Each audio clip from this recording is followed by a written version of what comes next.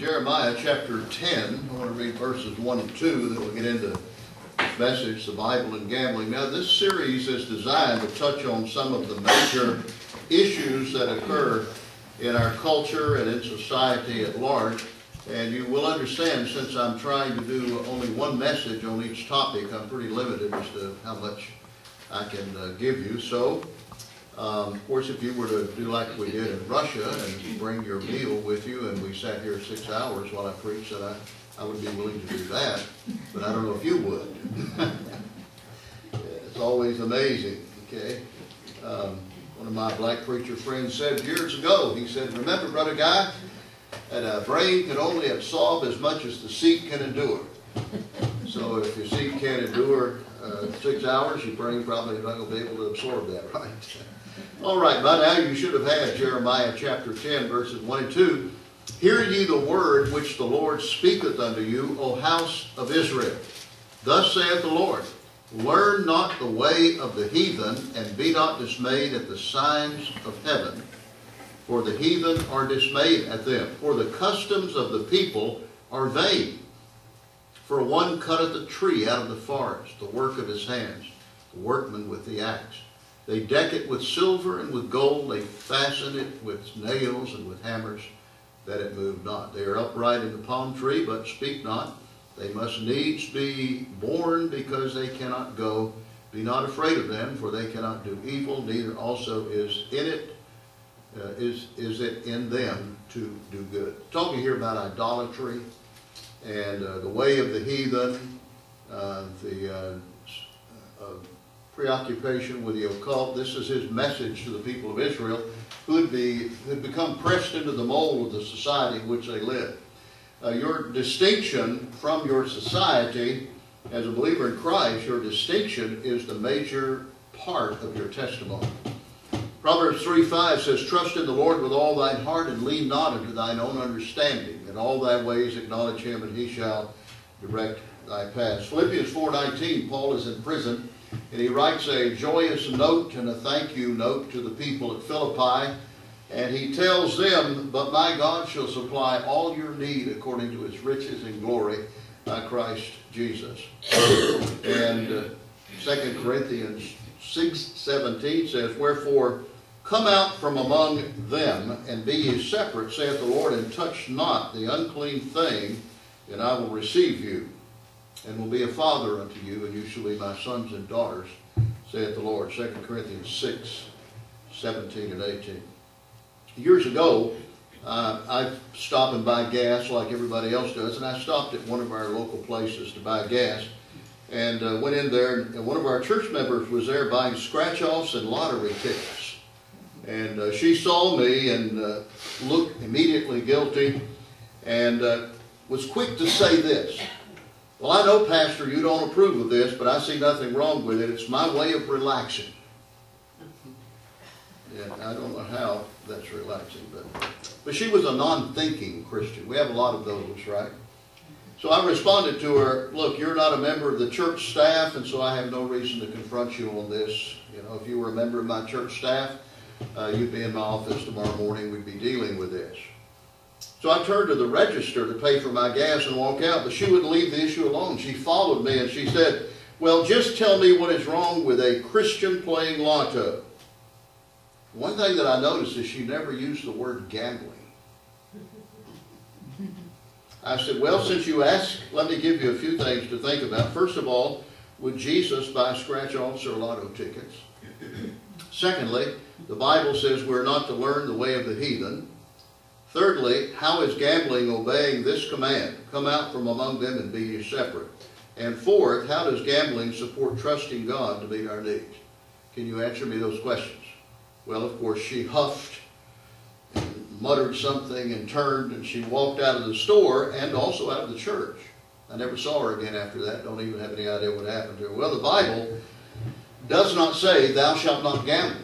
It doesn't say that at all. But it does give you a host of principles which can apply to gambling and clearly reveal what it is. So some of the excuses that I've heard people use for approving gambling are interesting. I collect excuses. And I collect them from my students at the college where I teach. And I tell them, look, I've been teaching at the university level for about 58 years, so you probably can't come up with an excuse I haven't heard. So don't give me an excuse about why you didn't get your assignment done. One of the students told me the other day, he said, I've got one you haven't heard. And he told me what it was, and I said, you know, I haven't heard that one. You know, so that's the first time. But here's what some people use as excuses for justifying buying scratch-offs and buying lotto tickets. There's no harm in it. I'm not hurting anyone. Here's another one. Well, it's my money, and I can do with it as I please. Here's another one. Well, a lot of my friends play lotto, and they're good people. Here's another excuse.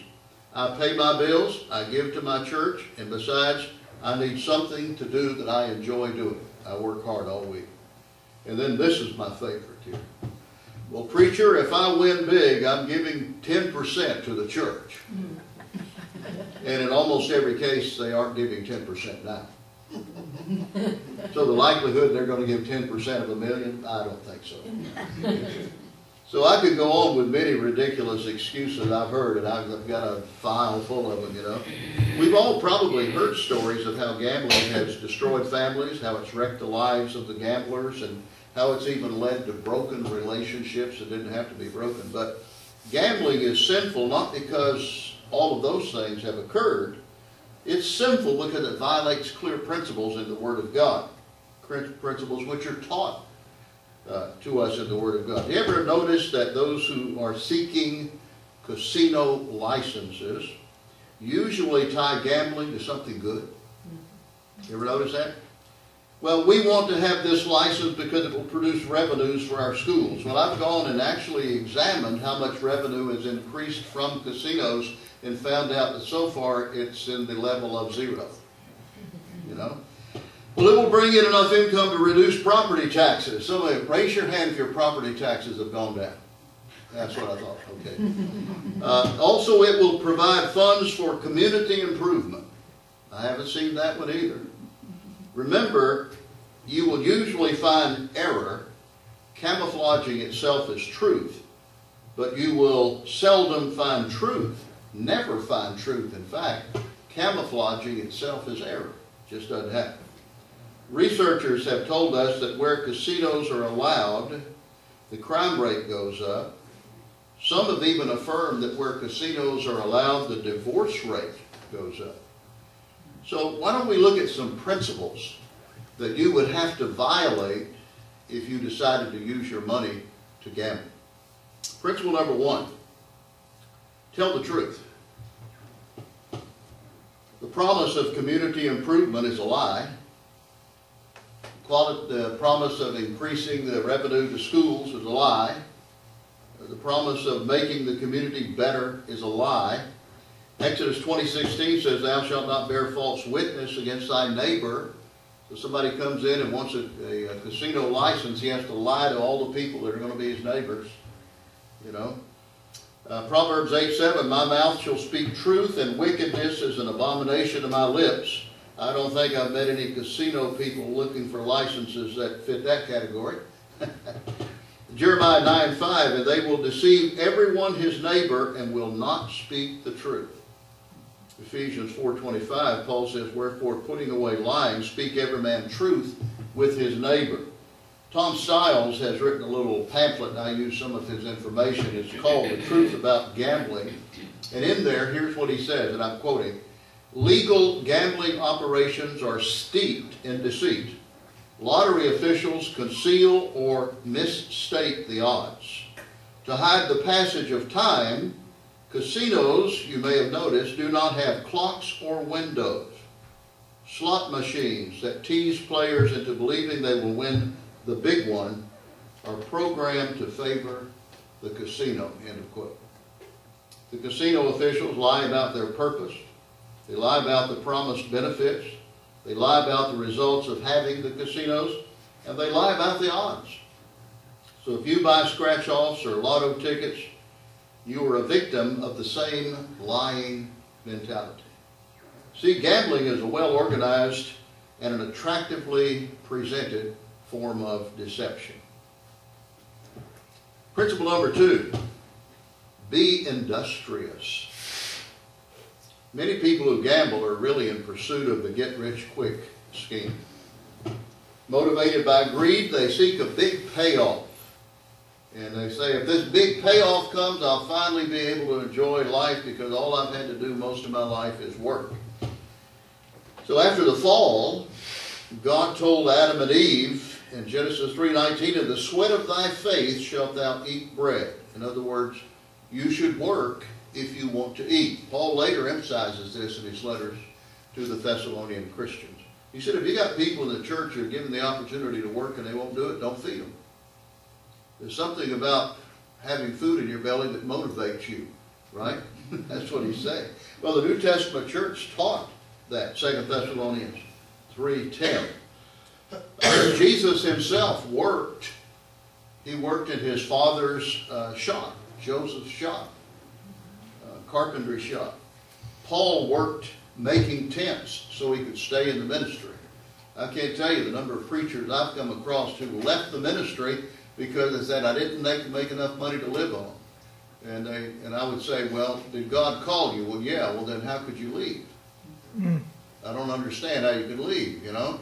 And I said, why don't you get a job? Well, God called me and he's supposed to take care of me. Sometimes he uses these to take care of you, you know. Amen. Get out and get a job. So work is honorable. It's an honorable involvement. And anyone who has worked knows this too. Honest work brings satisfaction and it improves your self-image. Now, for many people, gambling is an attempt to get around working, to hit it big, to lounge on the beaches of the world. And like Satan, gambling must promise more than it can deliver in order to attract as many unsuspecting fools as possible. Gambling depends upon false appearances in order to attract the gullible patrons to which it appeals. I heard a story out of the Orient years ago. I don't know whether it's actually true. It's probably been passed down, but it illustrates the point of being deceived by what appears to be real. A Japanese man, elderly, fatherly-looking man, was sitting on the curb. It had rained the previous night and puddles had gathered in the road. He was sitting on the curb and he had a fishing pole and his line was in a puddle on the road. A passerby asked him, said, "Sir, what in the world are you doing?" The old man smiled and looked at him and said, "Fishing." "What?" the passerby asked. "Fishing in a 1-inch puddle?" "Yes," the old man said as he nodded. Well, the passerby felt the guy was either crazy or he maybe needed something to drink or eat, so he said, "Come with me and I'll buy you something to drink and eat." So the old man pulled his line out of the puddle, wrapped it up, took his pole and followed the man into the restaurant. The passerby looked at the man as the man ate and drank what he was given, and he was still curious and feeling sorry for the older man. He asked the old Japanese man, he said, "How many did you catch today?" The old gentleman sipped his drink, smiled at the other man and said, "You're the third." Appearances can be deceiving. Casinos look beautiful. They have fancy restaurants associated with them. They have elaborate places for you to stay so that you can spend your money a week or 2 weeks at a time if you would like. Gambling depends on deception. The principles violated by gambling: telling the truth. Number 2, being industrious. Number 3, investing wisely. Jesus taught more about managing your money in the Gospels than he did about heaven and hell. Isn't that amazing? He saw the need of wisely managing resources. And money, riches, wealth, basically they lack value themselves. If I reach in my wallet and I pull out this piece of paper that's been printed by the United States government, it actually has absolutely no value except in terms of what I can exchange it for. In our society, we have confused the cost of things with the value of things. Many things that cost a lot of money have absolutely no real value, but they satisfy some fleshly sensitivity.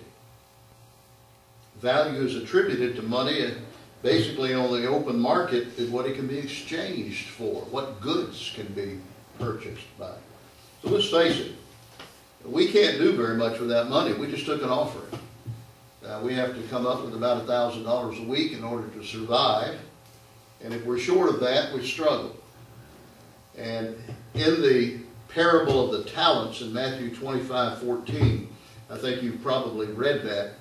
You remember the goodman was about to go on a long journey, so he called his servants together. And according to the passage, he knew what he believed the capacity of each servant was. So he gave one 5 talents, which is a measure of precious metal, probably silver, could have been gold. And those 5 talents were his entrusting something to that particular servant. Then he gave another one 2 talents, and he gave one servant 1 talent. And interestingly enough, the emphasis of the passage is not upon how much each was given, but whether or not he responsibly handled what he was given. Faithfulness is the message. So, in the passage, Jesus blessed the 5-talent man for getting 5 talents. And then he blessed the 2-talent man for getting 2 more talents. In other words, they had both invested wisely. But then he reprimanded the one man who said, I knew you were austere. I knew that you made great demands. So I didn't want to get in trouble. So I hid the talents you gave me in the ground. Here it is. And he reprimanded him and called him a wicked servant because he had violated the principle of proper investment. Isn't that interesting? Money spent on gambling is money which cannot be invested. You would not deliberately go to the stock market and hear your broker say, I wouldn't invest in this, man. This is you're losing your money if you invest in this. You wouldn't invest in it. Yet you go down and buy a lotto ticket. You go down and buy a scratch-off. And the likelihood of your winning anything. A friend of mine used to umpire baseball together. He spent $100 a week on scratch-offs and lottery tickets. He could afford it. You know, he had a good job, and he umpired baseball because he loved it. I umpired it because I needed the money. And so we'd go together to games. He'd buy these scratch-offs, and he'd buy these lotto tickets. And he came in one day and said, man, I won $2,500 the other day on a scratch-off. And I said, oh, that's great. I said, now let's see, $100 a week, $5,200 a year times 10 years, that's $52,000, $5,000. I said, you know, you actually lost money by winning because you spent, you know, $50,000 to win $2,500. I said, somehow that doesn't sound like a good investment to me. You know. Well, at the judgment seat of Christ, our lives will be in review, and they'll be in review by someone that you can't deceive. I won't be able to deceive Christ. You won't be able to. Our heavenly rewards will be based upon our earthly performance. We'll be at the judgment seat of Christ because we're saved. People who are not at the judgment seat of Christ will appear at the great white throne judgment, at which point they will be told they're going to spend eternity separated from God in the devil's lake of fire because they had the opportunity and didn't take advantage of it. You and I will not have a second chance to live the life that we now have. So we're either going to choose to honor God with it or choose to dishonor God with the present life. Gambling steals from us resources for which we must one day give account. So if you invest money at 8% interest, it doubles in 9 years.